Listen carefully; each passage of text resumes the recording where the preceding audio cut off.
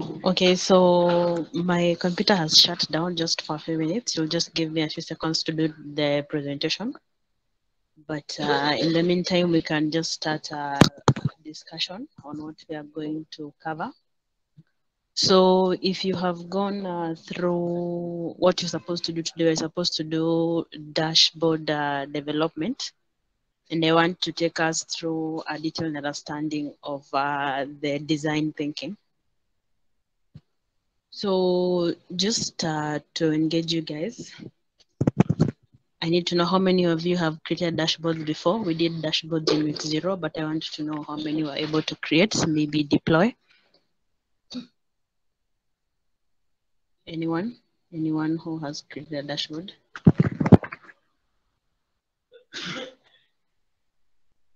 Yes, Michael, were you able to deploy your dashboard or did you just do it locally? Yeah, I just deployed it. I use a Streamlit Cloud to deploy the dashboard. And did you use any platform like Heroku to host your Streamlit No, application? no, I Also, you didn't. just Since did. Streamlit Cloud worked for me, I didn't go for Heroku or Netlify. Just Streamlit also, the cloud worked for me. Okay, that's nice to hear. Anyone else who was able to create a dashboard in week 0? And if they were able to deploy it?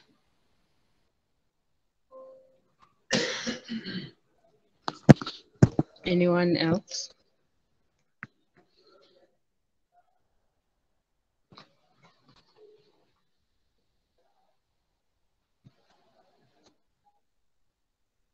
Yes, Margaret, is that about the dashboard? I just seen a message. Margaret.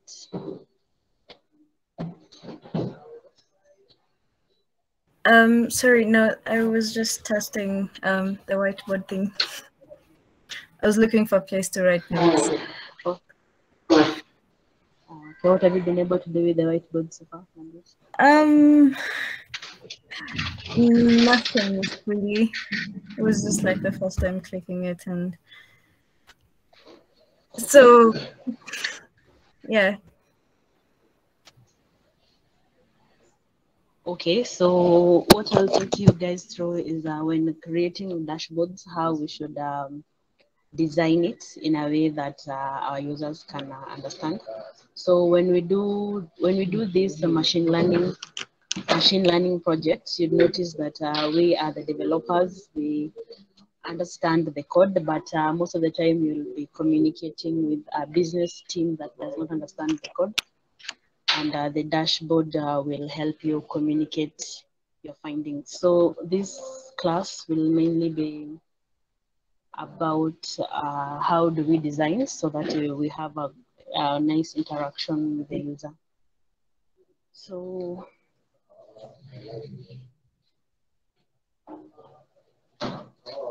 Birok, I see that you tried but you did not deploy. You did not deploy. Okay, so we'll try to make sure that most of us deploy our models this week.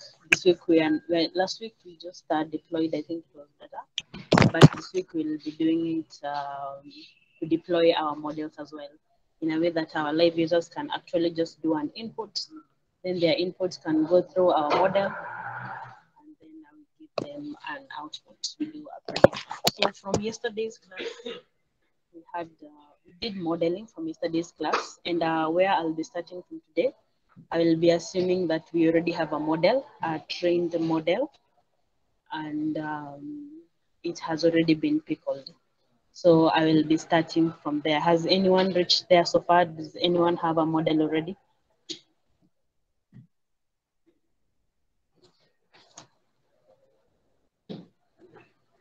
Anyone?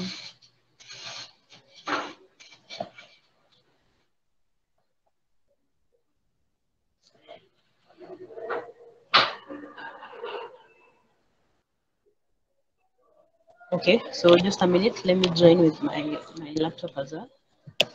My laptop.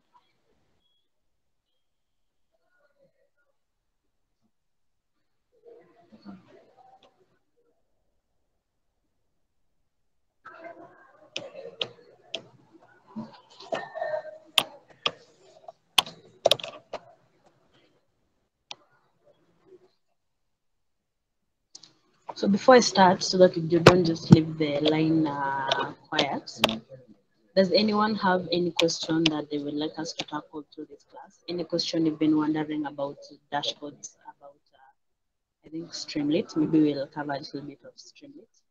Anyone who has any question that can guide us, that we'll actually consider through this class?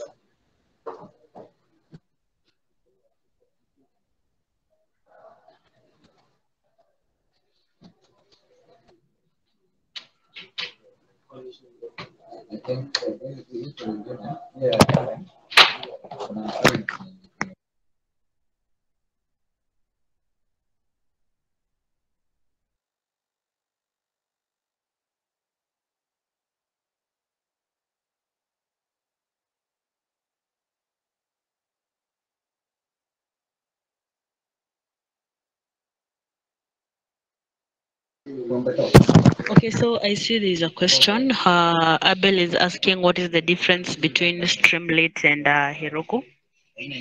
Anyone who can answer Abel before I give my answer? The difference maybe. between Streamlit and Heroku? Yes, Yeah, Michael? maybe let me try.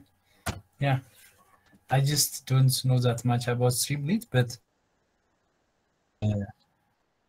yeah, Heroku is like a platform that will enable us to deploy our projects. Like GitHub also has a functionality like that. Heroku will more or less give us a place to deploy our project. Whereas Streamlit also give us a platform to deploy our project. It has a Streamlit cloud also, but I think Streamlit is more or less related to machine learning parts, but I don't think Heroku has that functionalities. Maybe I have that little knowledge about it. Yeah, thank you. Yes, Martin, you want to add something? Yeah, Streamlit, just as they have mentioned, it's a machine learning cloud, but the Heroku is a cloud that you just work on.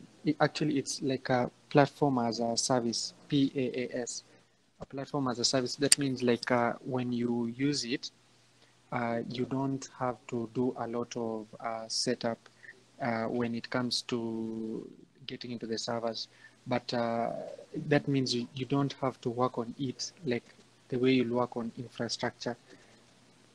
But StreamCloud is different in the sense that it's also a PaaS, but that is a platform as a service, but it's inclined towards machine learning, and it will offer you also machine learning, the machine learning library for developing the dashboard, showing the user analytics, and yeah.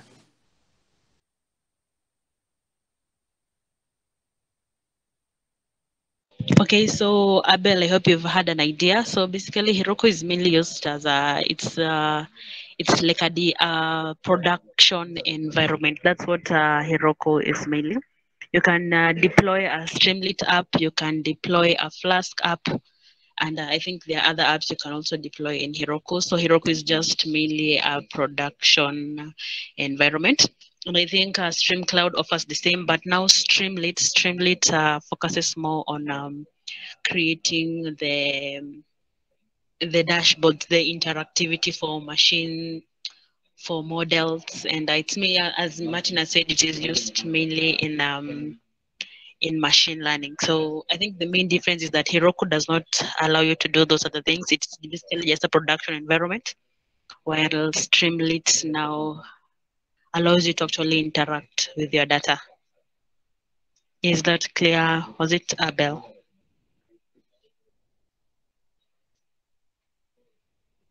Okay.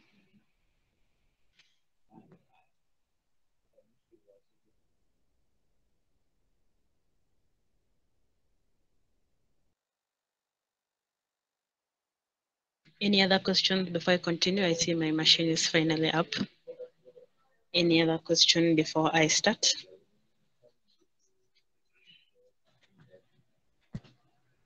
Okay. Okay, so the purpose of dashboard on this analysis. So mainly the purpose of a dashboard is communication, or when you go through the business understanding of this week's challenge, you're supposed to communicate. I think you are supposed to advise a team whether they should buy this telecommunication company or not. So from your findings of after doing the analysis, in a dashboard, you just basically prepare your findings. Yeah, maybe you have a team of directors and you want to tell them you're going to buy this company or not. So you just have findings prepared in the dashboard. And as well, since we will also be doing modeling, you can also add your model in the dashboard, and you can just maybe show them like with the examples. After you've trained your model, now you just show them with these specific inputs, you can predict this kind of output. It's basically just a presentation to your company. Is that clear, Margaret? Was it Margaret?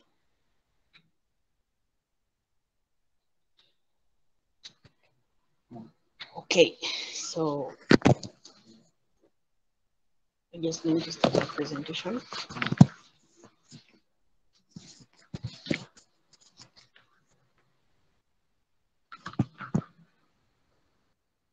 I hope you can see my screen. I can see my screen. I hope all of you can see my screen.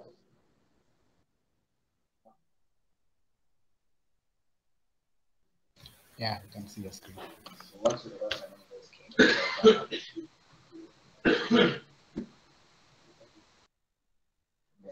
So as I've already introduced, we will be doing dashboard development using Streamlit, but we won't be focusing more on the Streamlit part of this tutorial, but more on the design. How do we make it, how do we design it so that it achieves what we want? Tades, which data are you talking about? The one that was shared on Monday.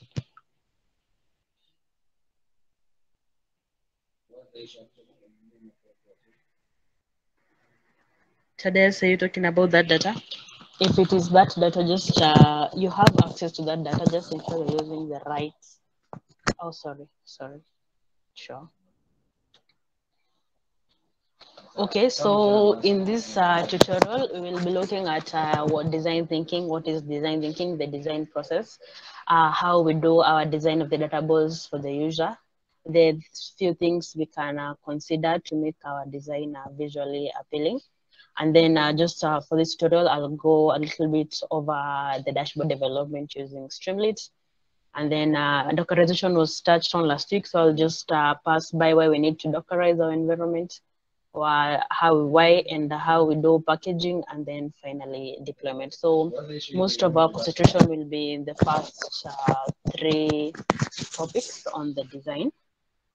Okay, so design thinking.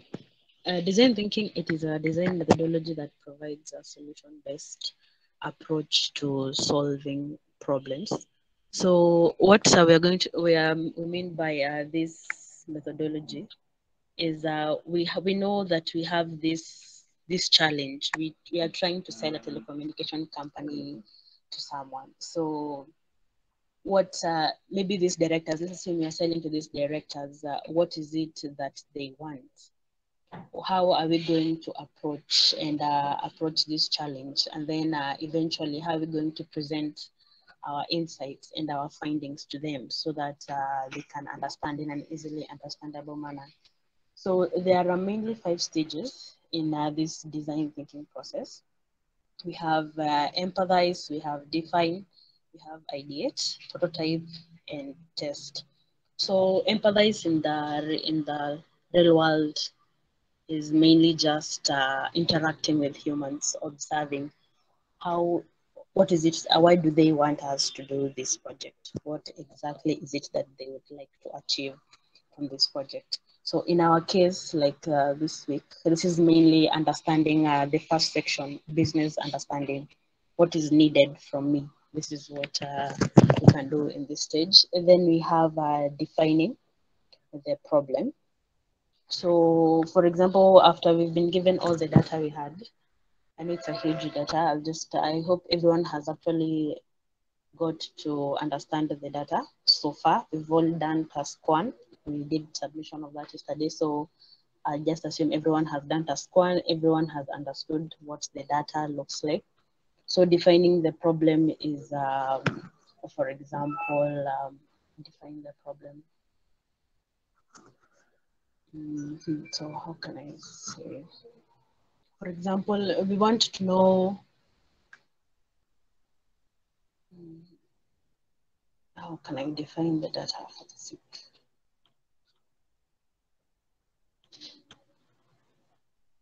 The problem, we want to know if this telecommunication company is performing well. Is it worth buying, or is it just a loss? That's what we want to define this week. Then on the ideating step, we just come up with ideas from what the directors want. How can we solve their problem? So let me just go through the challenge and go through that and understanding page. I think that will be better so that we can go through this together. Okay.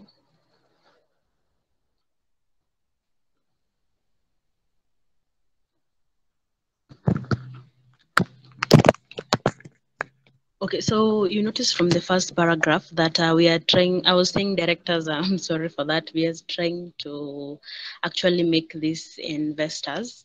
We are giving them a detailed analysis of the data that underlies this telecommunication business so that they can understand the fundamentals of the business and especially identify opportunities to drive profitability by changing the focus of which products or services are being offered. So this is our main goal for this week. We just want them to,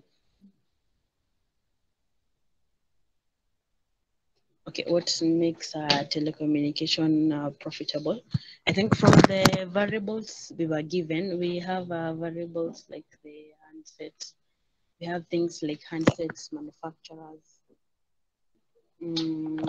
how the number of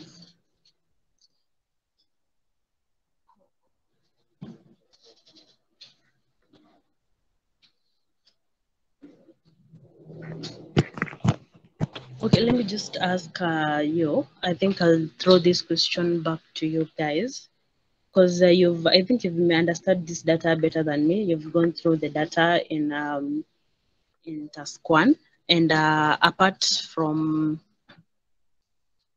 the number of clients, what else do you think makes this company profitable? I think you might get this more from the data that you explored. Can I have anyone who has an idea? Maybe something that is that makes the company profitable apart from the number of clients.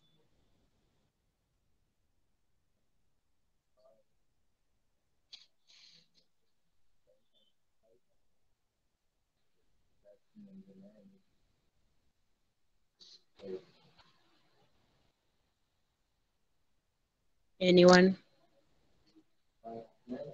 Desmond, I know Desmond, you're on the call. Could you help with this? I think I might not have the best answer there. Desmond, could you help with this? Okay, thank you. So, Margaret, I think it's Margaret who asked the question. It's important to understand that there are other things that come into account, like when you're doing the engagement analysis. Are you able to engage your customers? Also, when you're doing the satisfaction analysis of the customers, are they really satisfied with the services that are being offered? So when you go through, you will get to understand there are things like gaming that is there with this company. There is YouTube. There is also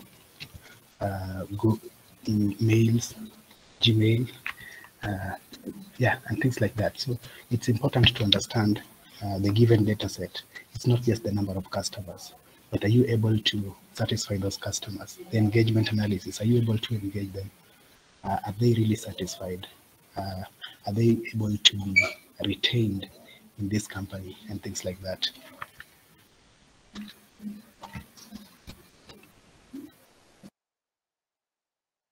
Okay, so what I am getting from Desmond is that basically the way our objectives were divided into 4 sub-objectives here: the user overview analysis, engagement analysis, and experience analysis. When you conduct these 4 analyses, you get to understand how is the data, how are we engaging our clients, what is their experience, and how is the satisfaction rate. So by getting to understand these 4 sub-objectives, these 4 will also help in understanding if the company is profitable. Does that answer your question, Margaret? Okay.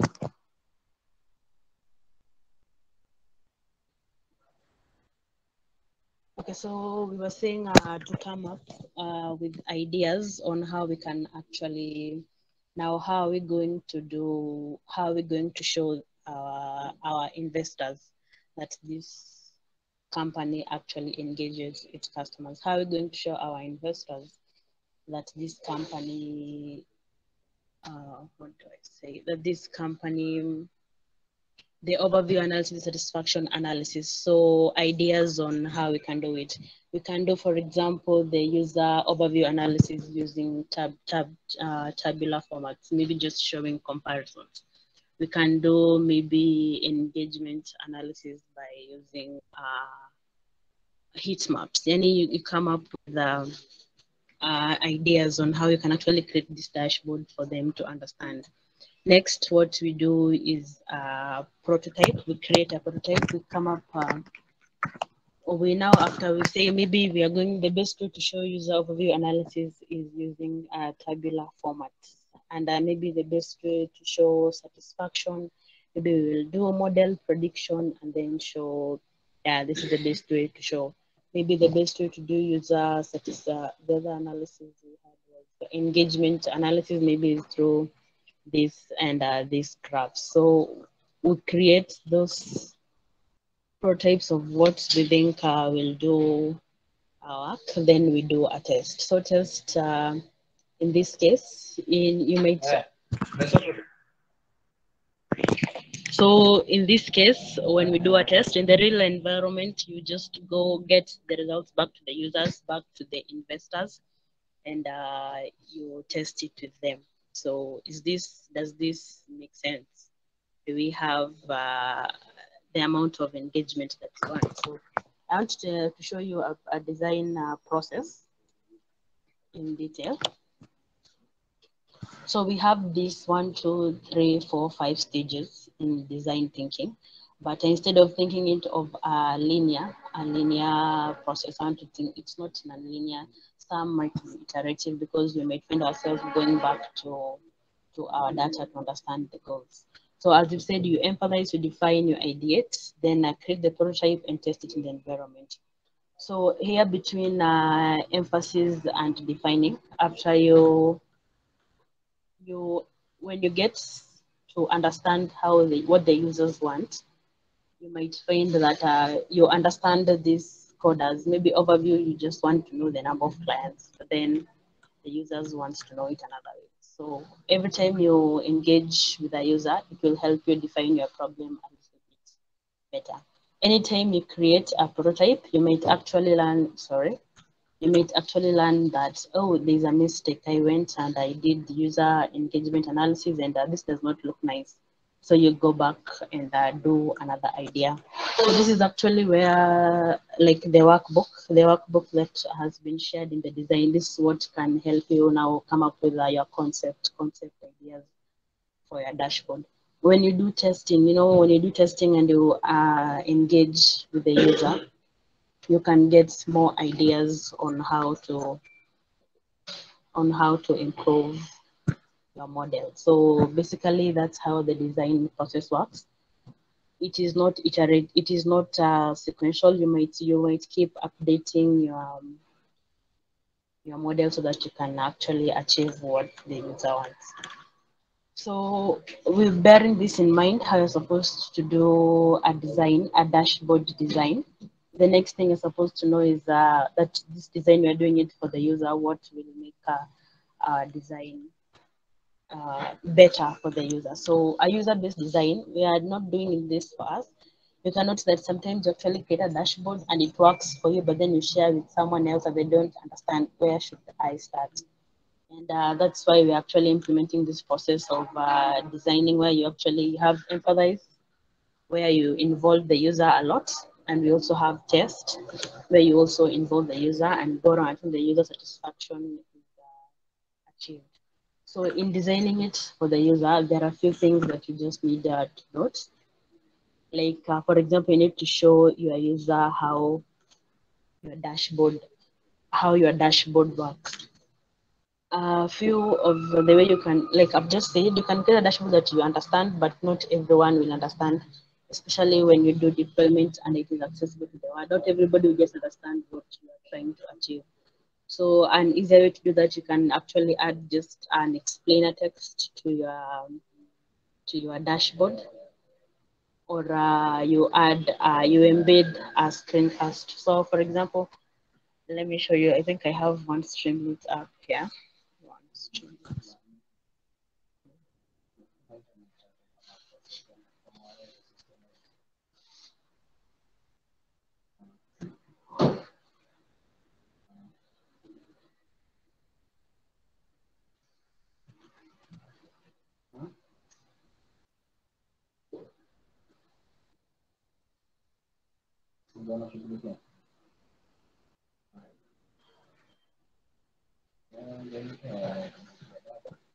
Okay, so before this loads, I'm sorry for the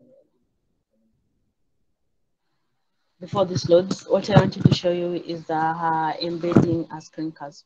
What I mean by a screencast is, for example, if your dashboard goes from you have to click this, do this, do this, it's a sequential over. For example, if you want to show someone how to access docs and how to create a presentation, and you might tell them, this is where you actually do a new slide, this is how you navigate to the next slide, this is where you do a slideshow. So you actually do the process yourself. You go do add a slide, do this is where you add a text box, and then you record that into a video. Then you can embed it somewhere on your Streamlit app. Maybe at the beginning, maybe at another page, you can make it your introduction page on just navigation through your application. So, let me see if this works.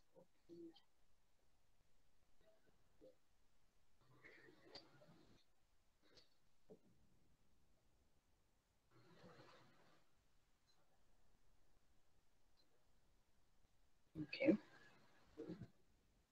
So another way to make, while designing for this or something else, you need to consider is to have examples of input data. So for example, today I was going through an app I deployed 2 years ago, and I don't even understand what was supposed to be the input, because you don't know the range, you don't know. Okay, so maybe an input just says enter the number of sessions. So should this be just a number one? Should it be like 50,000? So when you actually explain on your data, this is maybe the input range, or maybe you show a default input data that can be used to just run your system. So something else you can do is show information only when it is needed.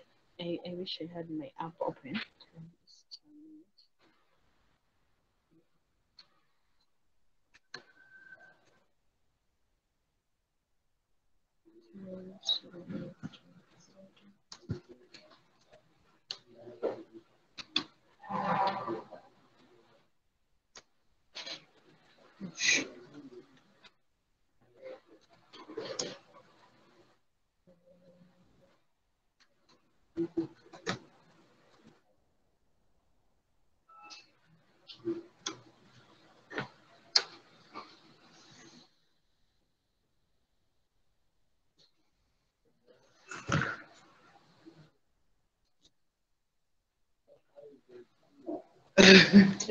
Okay, so I just want to show you this part of visually designing, not visually designing our application for the user in a way that they can easily understand.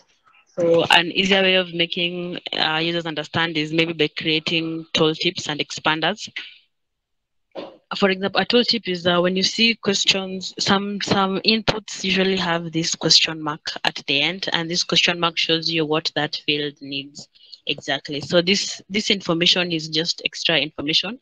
When somebody already knows what is needed in that inbox, in that input, they won't need it. But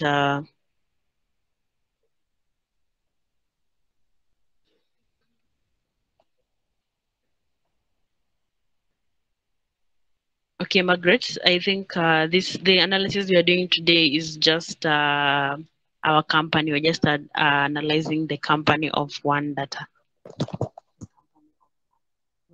The data of one company.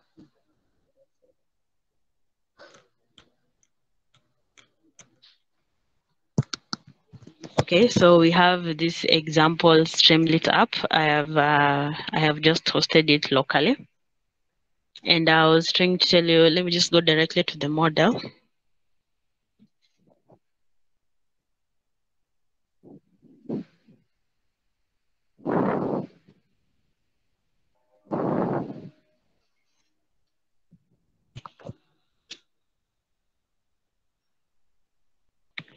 Okay, so as I was saying, yeah, exactly. That's the tooltip I was trying to show you.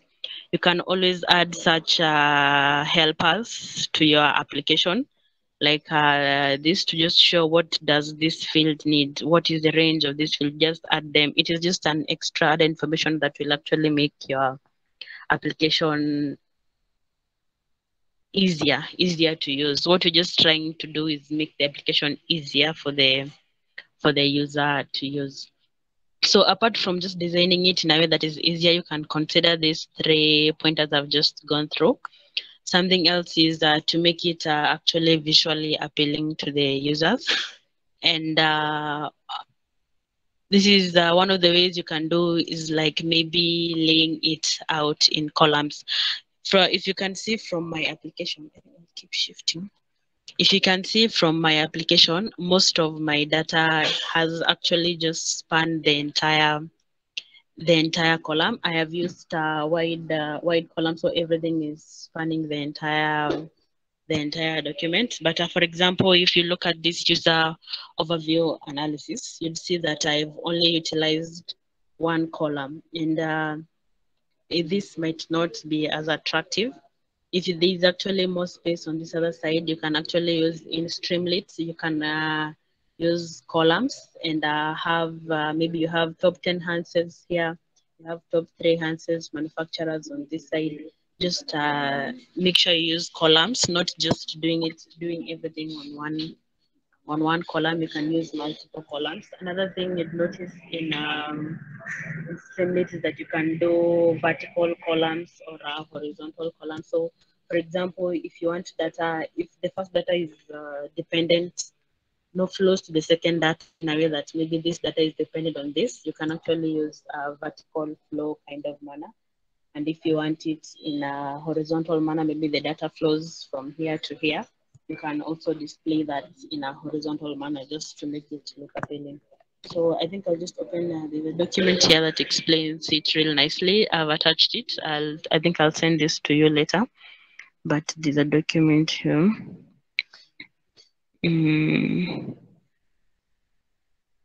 Yeah, this is it. Okay, so for example, what I was saying about the columns. So you can see here, instead of just using, I don't know if this can actually expand. You can see some.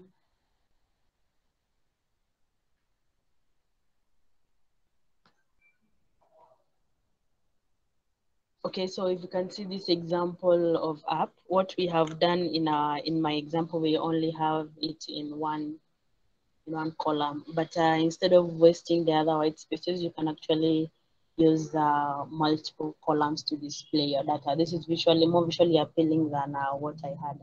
And in Streamlit, you can just easily achieve this by using I think it's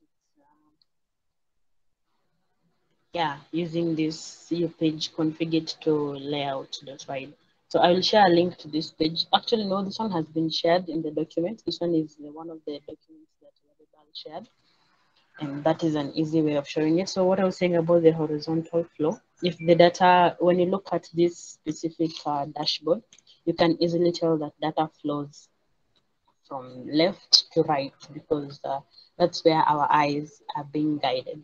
You can see that this is clearly a horizontal kind of arrangement. When you see maybe data flows from up to bottom, here we have a vertical example where whatever happens below is dependent on whatever happens up here. So in this such a case, you can use a vertical flow. It's just easier for the user to follow in such cases. So this document gives you even the command to use to achieve such. So you no need to worry. And the other thing you can use to make your design visually appealing, is considering the themes and colors and the contrast ratio. So Streamlit also gives you different themes that you can consider.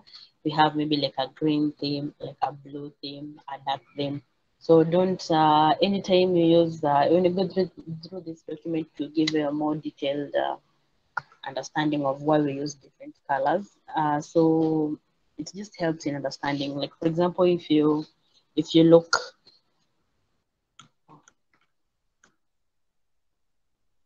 at the app that we have here, you can see that our sidebar is definitely in a darker color than our main side content. So this is just basically a small contrast that has been used between the sidebar and the page side content. So you can make it, you can actually use more colors maybe to show if this data is different. We have here the overall handset manufacturer type data. Maybe if you have another data also added down here, you can just maybe visually separate them in different themes in colors.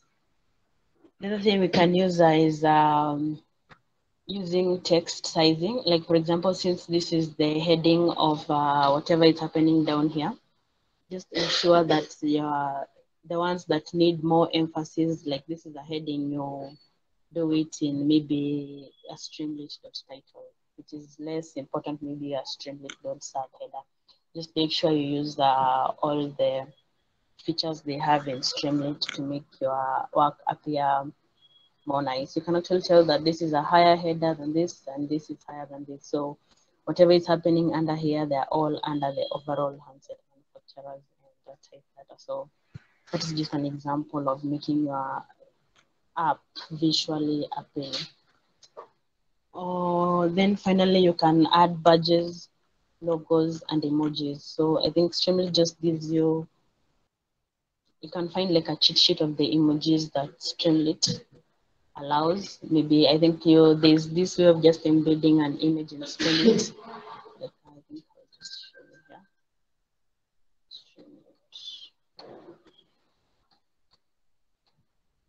Oh yeah, just using the st.image function in Streamlit, and you can add your logo like that. Here we have an example.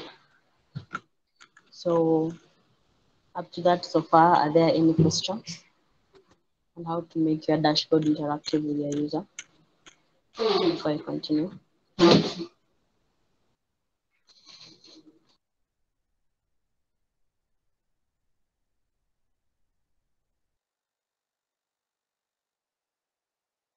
Yes, Tadessa. Hello, Anastasia.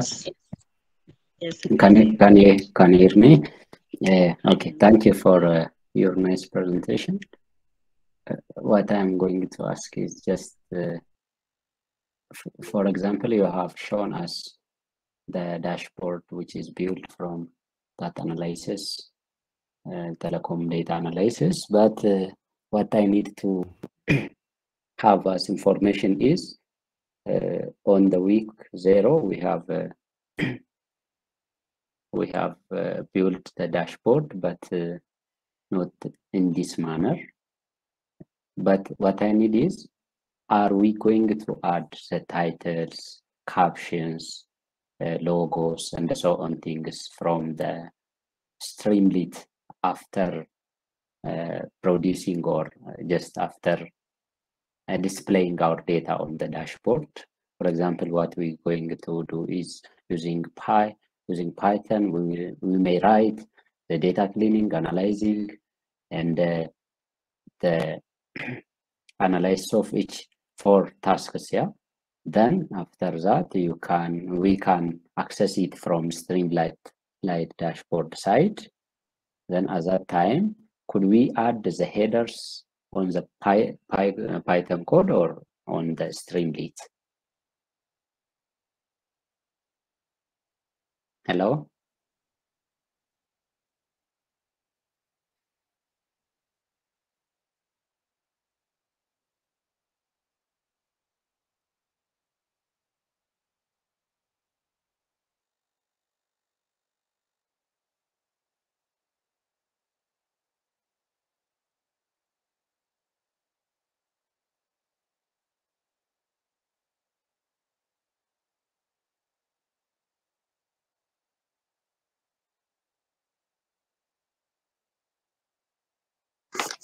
I think there's a problem with her connection. Tadesse, I did not hear your question. Can you just come up again, please? Okay, Desmond, how are you? I'm fine. How are you? I'm fine too. My question is just we write the analysis part. We analyze the data such as user engagement, user behavior, and another from all the tasks, task 1 to 4. Then we will save it on, for example, on the Python code. Then after we will present it on a Streamlit. So to make a good feel of our dashboard, where we add the things like titles, captions, images, emojis, and so on.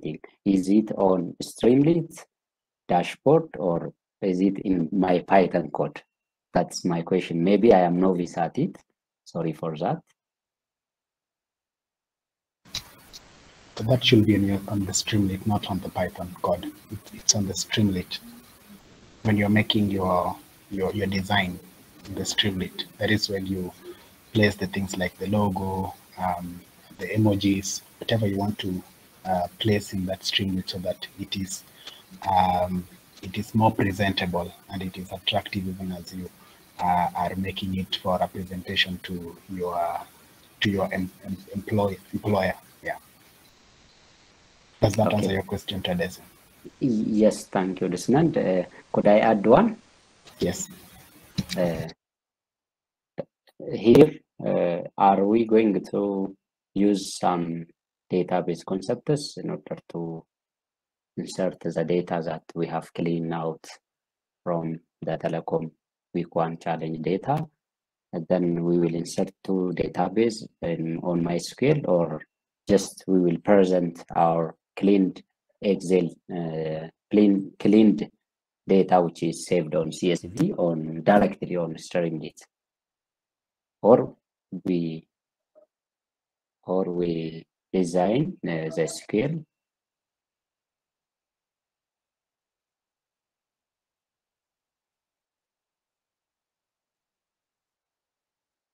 Hello. Yes. So in this project that you've been given, or in this task for this week, you were not asked about if you are supposed to create some database or pipeline, but you are just dealing with the CSV data. So if it's not asked in this one, just use the CSV data. But if you can go ahead and maybe create some MySQL code for a pipeline, it's still fine. Okay, thank you, Desmond and Anastasia. Thanks, welcome.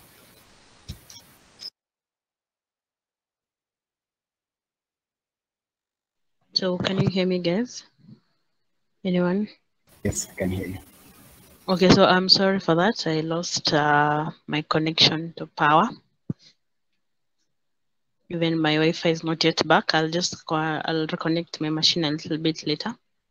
So yeah, I hope Taduso you've been answered. I was going to answer your question, but most of the files you'll be displaying the user engagement analysis, you've already prepared them and they will be in CSV. So you'll just be attaching them as CSV. But as Desmond has mentioned, we already taught you how to actually connect with your MySQL.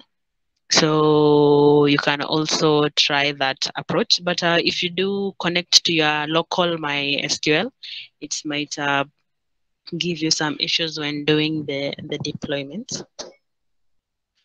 Something else, I think I had also seen a question from Michael. It's not here anymore on doing Streamlits for multi-app. So for this, the one I just showed you.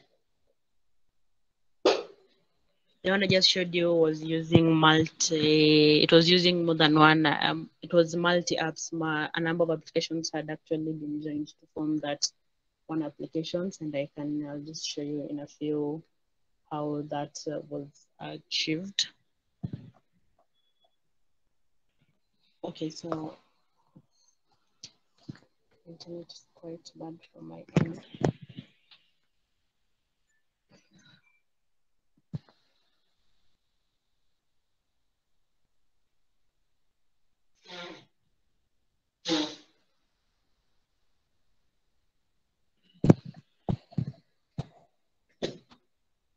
Okay, actually, Desmond, do you have this presentation? I think I'd shared it with you. You can just share it from your end, because my machine does not have internet connection at the moment. I have lost internet connection. Desmond, do you have it so that you just continue the presentation? Where did you share it? That I can get it. Your email. It's on your email. Just look at your drive. Okay.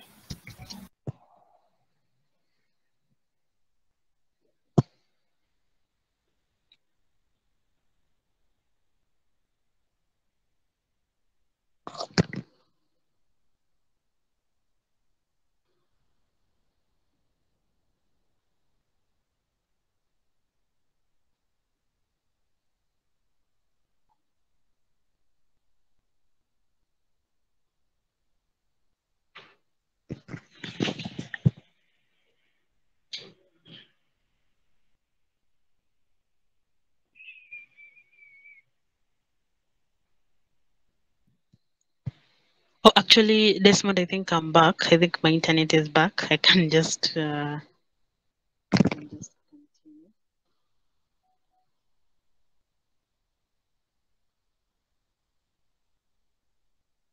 You want to share? Yeah, sure.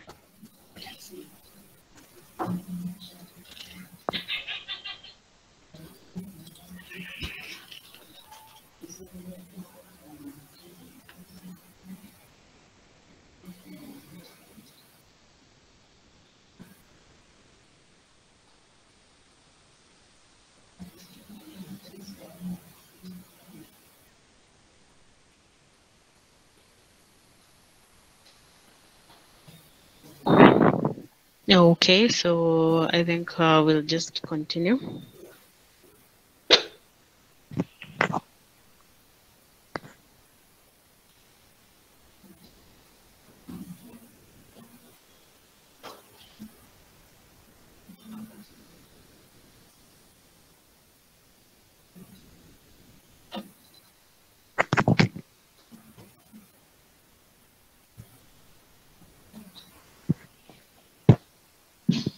Okay, so as I was saying, after now knowing how we are going to approach our dashboard design next, what you go is actually developing the Streamlit application. So you just build the Streamlit application that display and prompt the user to fill data. So before I'm opening the back end.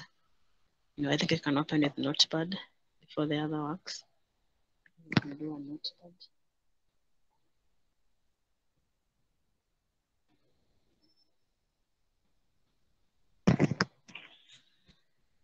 Okay, so most of our Streamlit applications, they are just .py files.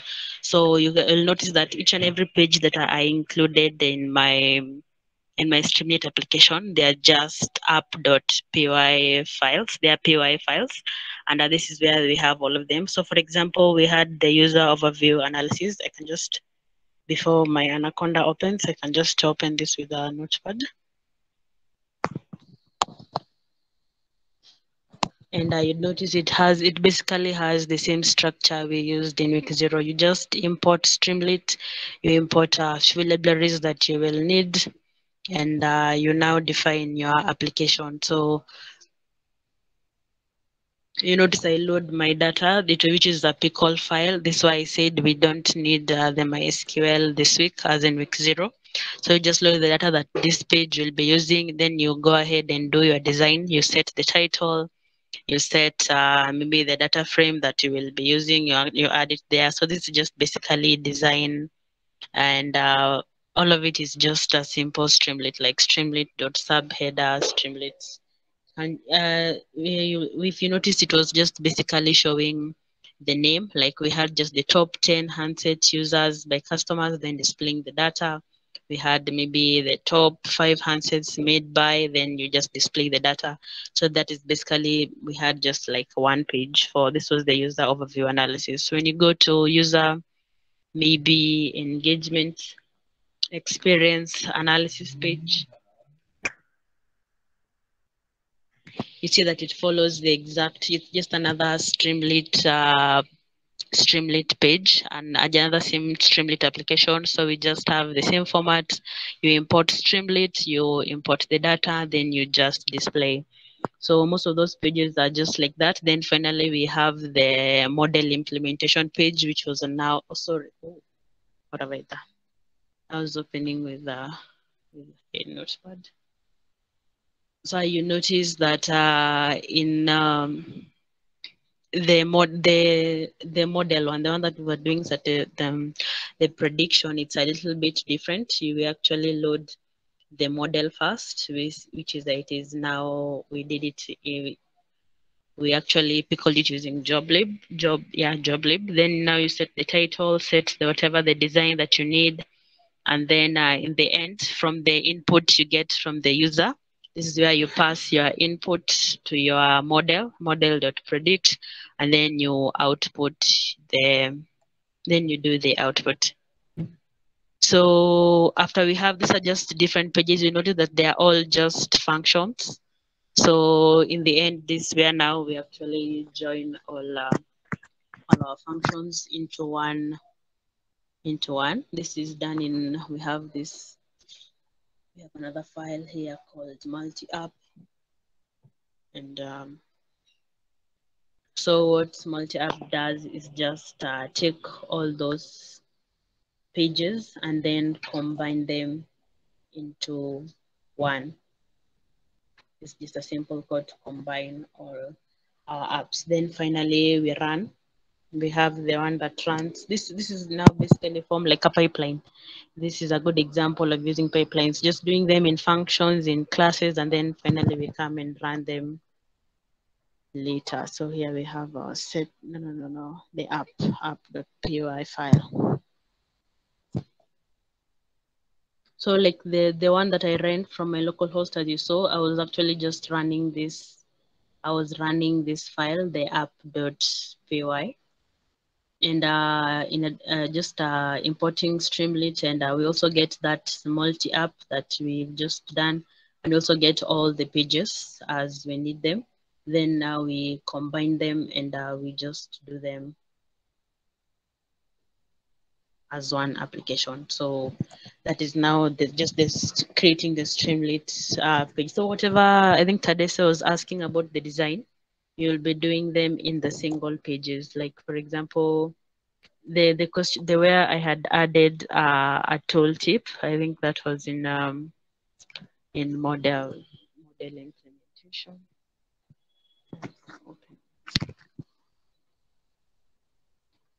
Like for example, you see here where I had added a tooltip. It's just basically a help function, no, not function, just a help tool added to one of the Streamlit applications. So it's the designs, you do them in different pages, then you combine them later into one application. So that is basically how it will be using to do a Streamlit. And then you notice here, so what I was actually concentrating on, apart from just displaying the tables and the graphs, is also the models. So when we load our model, you load our model here, just load the model into one of the pages, and then you pass the values. So passing the values, this is now from our users, and then we perform a prediction. A prediction is basically done as I have shown you down here.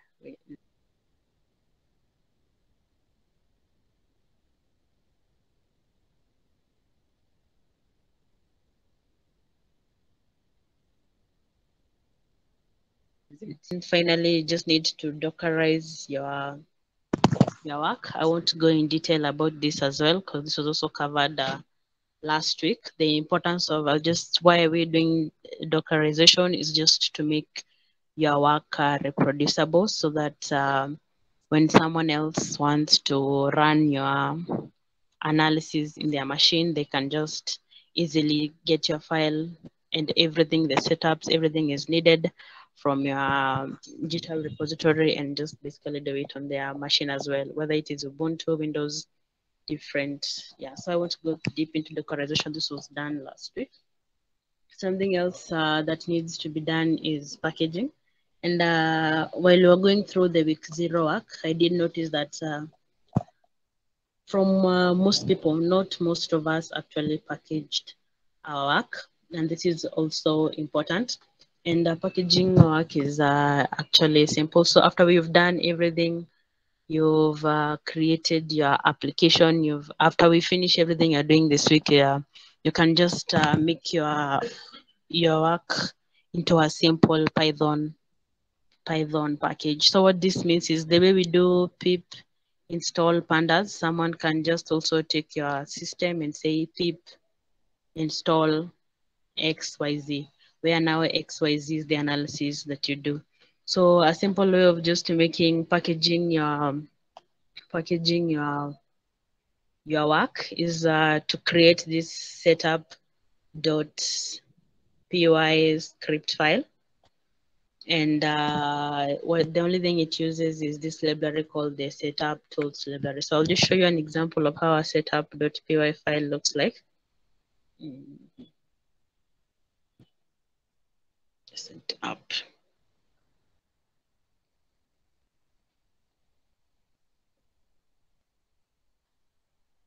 Okay, so what just setup does, it gets your README file from your GitHub repository, it gets your requirement.txt file, and then it does basically just a setup. Who's the author, what's the description of your repository, maybe the requirements you do now, the installation requirements, the long description, which is now the README.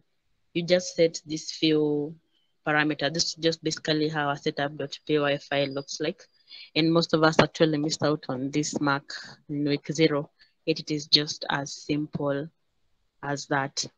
I will share with you this file because I've added a few references on following maybe the setup, like how to do setup.py and other things. I'll share this document so that you can go through the references in detail. So, and then finally, something else you'd need to do is to deploy your work.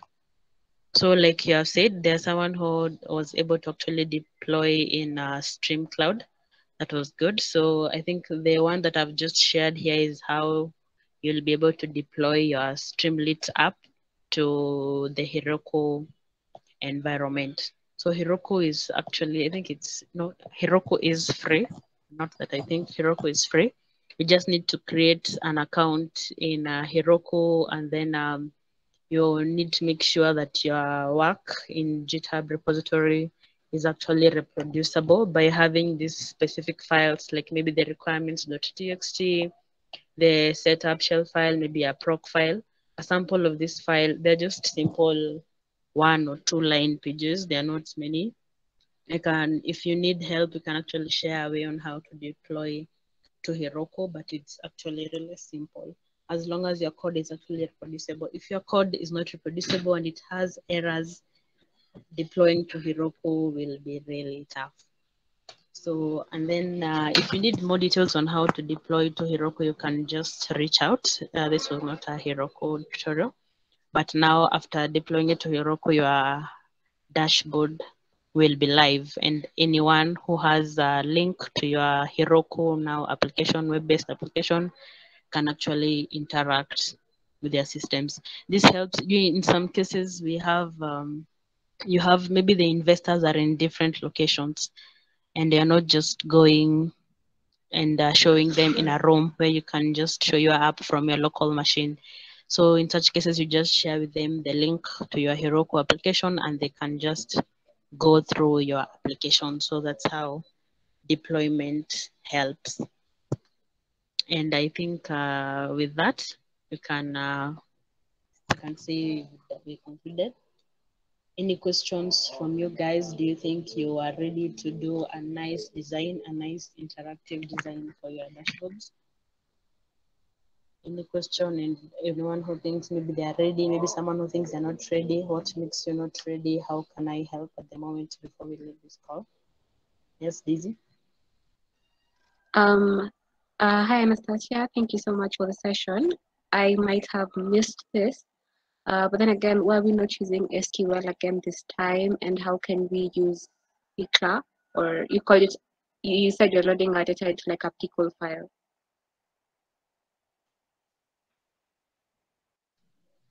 Okay, so first, the Pico file is like a compressed, it's more compressed and it saves more data than maybe when you just do a .csv. A Pico file is much smaller and it's easy for deployment. That's why we will mainly use pickles instead of now the raw data, especially now a pickle or like a Parquet file. It is hard to understand as humans, which is what .csv and .json are easy, but now a pickle file or a Parquet file is not maybe for human consumption, but for your system and for deployment, it's easier. Another question you've asked about MySQL. So okay, so the MySQL, this week, most of our data is not as large. Like you'd notice what we are just trying to communicate is the top 10, the top 5, the top 3, communicating a lot of data. This data that can just be stored in simple CSV and then used in the apps. So I actually think we can do the MySQL. I'm not sure if it will affect the deployment, but I actually think you can also use MySQL. It is not required in this week, but since we've already covered it, I think you can also use it. I will maybe confirm later on how we can actually connect our MySQL to the Heroku app. But it is not required this week, but if you can use it, then go ahead and use it easy. Is that okay? Yeah, I think that's okay. So even with like a pickle file, I can still get real-time feedback. So like much as your dashboard is only showing the top 3, can I still see the top 10 in that case? No, in this case, since our data was not interactive of saying, you can actually make your dashboard more interactive, and whatever my app was doing, it was just displaying tables. It was just displaying tables that have already been that were already data frames. It is just displaying tables. But in your case, the way my model is interactive and I get input from the user, you can also make your maybe like the overview analysis more interactive in a way that now they can choose maybe top 10, maybe top 5, maybe you can make it more interactive. Mine is on that section, mine is a little bit not interactive, but you can make yours more interactive. Okay. I'm feeling a bit flustered because you have talked about like so many things. So if maybe the design of the dashboard, After that point, I feel like I started losing you at some point. So maybe you could just give like a brief summary of what is expected.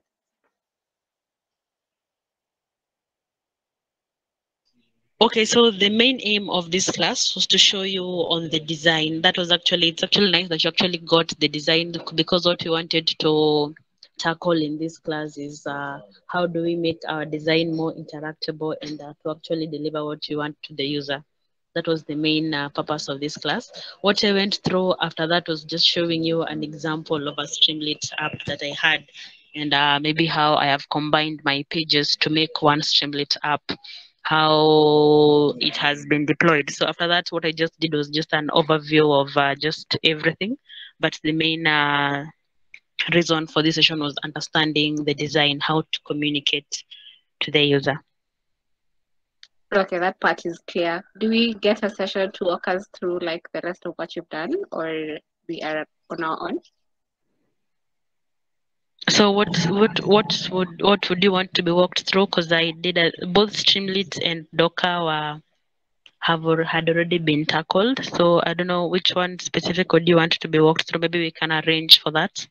Okay, sure. Like how to work with multiple pages like you have done, and then calling it all in one application. Yeah, it looked like quite a lot for me, but then I feel like maybe if it's something you get into, then it becomes much simpler. Okay, I can just because it's not hard. I had gone through that for sure. I can just show you. So what has been done here is in week 0 we did just one page of our Streamlit application, and so what I've shown is now just creating those pages as a Python script. Basically, like where we had just one page, what we were doing in week 0, you create a number of them. So here, for example, we have the user overview analysis page, we have the satisfaction analysis page, the engagement analysis page, and you'll just notice that each page follows the same format. So for example, where do we have this one, the experience analysis? It follows the same format where you just import Streamlit, you import a few of the libraries you'd need, maybe pandas, maybe if you'll be using plots, maybe you import matplotlib in your page. And then now this is just a simple definition. We are trying to actually use modular programming here. So you just do maybe like a title, st.title, and then you display your data. You also, here we read the data first, then you just display your data.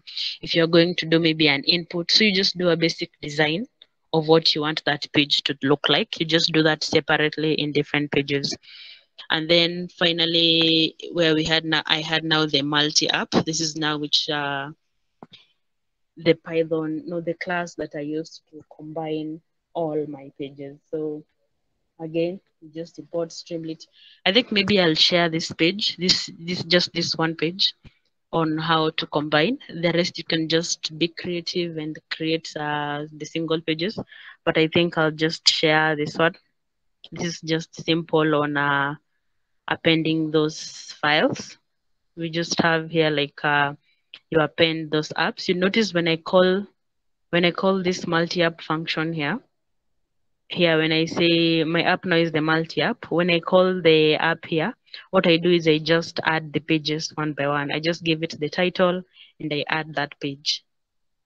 So, and this function is where it has been defined here, like when I call the app, I just give it a title, and now this function is now the page that I'm passing to this function. So then I just combine them. And then now I run my application. Maybe I'll share just this one for combining. I'll share this one page for combining, and then the rest is just single pages, and then finally we do another simple page also again for now running everything. This is now the running application file. The rest are just classes and functions. Is that better? Yeah, that's much better. Thank you. Okay. Any other question, Daisy? Oh, you're okay. I'm okay, thanks. Oh, sorry. Okay, so let me. I think there was another question on the chat. A little clarification on the setup.py, how it works, and the connection to the requirement text. Okay, so Jizayam, I think that's how it's said. So in setup.py file, you'll just notice that I'm just listing like the requirements that are needed to pip install my package. And one of the things that is required for the setup file is like the requirements.txt, maybe the readme, and just a few other clarifications like what can I say? Which one? Like maybe just a description. This is now the requirement, the readme. Just set up. Maybe this is just a version. You notice like we have maybe right now we have Python 3.10. You just name the version of your package and just like describing your work. But the requirements.txt and the readme files, this one actually set up outside this environment. You notice that here I actually have to read the requirements.txt file because it is set somewhere else. This is now where we just go in like a prompt. Yeah, in a command prompt, we just do pip, I think it's pip freeze to get the requirements.txt file. So the requirements.txt file it's done outside. Then we actually read this file and incorporate it in our setup.py file. Is that clear? Design.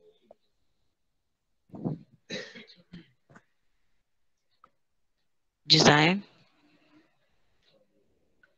Geza.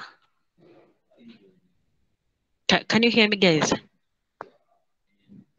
Yes, we can. Yes, we can hear you. And Jezaheng, are you in the call? Are you still in the call? Jezaheng.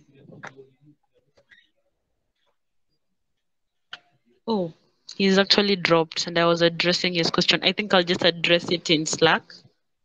I'll just address his question in Slack. I think he has already dropped from the call. So any other question? Any other question before we end this session?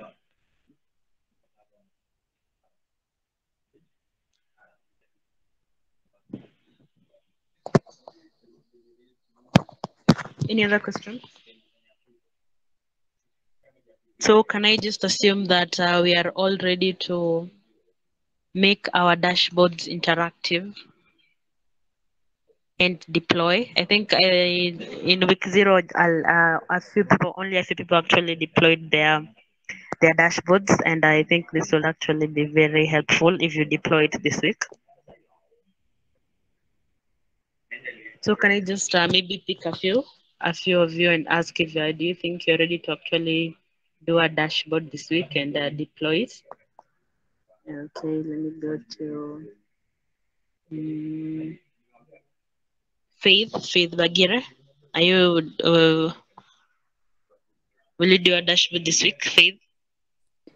Yes, I think I will be able to. Okay, Rahmet Yeshanu.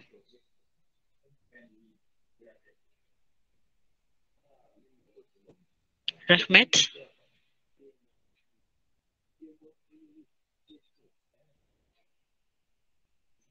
Am I saying it well? Remet.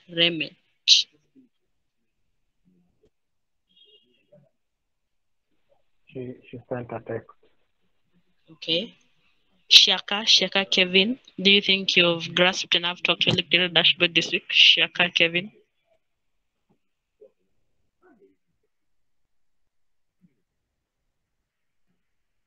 Do we have people on the call or they're just online and not on the call?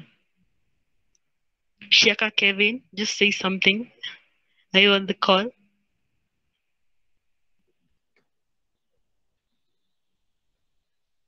Okay, Tesfaye Alema Yehu. Yes, I can. Okay, that's nice. I think finally we will maybe pick one more person. Biruk.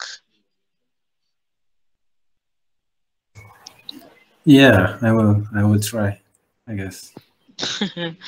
Okay, if you just have any blocker, you can just share on the Slack, and I think we can help. We still have today, tomorrow, and Saturday, so that's a lot of time to actually go through the rest of the work and create a nice dashboard. You can actually start today. You've already done task 1. Try and create a page for task 1 and just see how it is. When you finish task 2 and you just feel like resting, create the page for task 2. Just do it step by step so that when it's Saturday, you already at least have something for your dashboards. So is that okay with everyone? Yes. Okay, so if there are no more questions, I think we'll end here.